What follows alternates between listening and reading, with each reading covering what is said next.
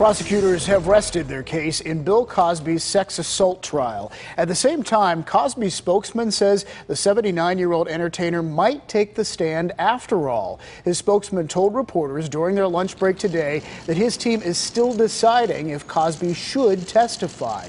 Cosby said before the trial that he would not take the stand. Cosby is accused of drugging and molesting Andrea Constant at his home in 2004. Cosby says he's confident his lawyers will show the two were in a consensual romantic relationship.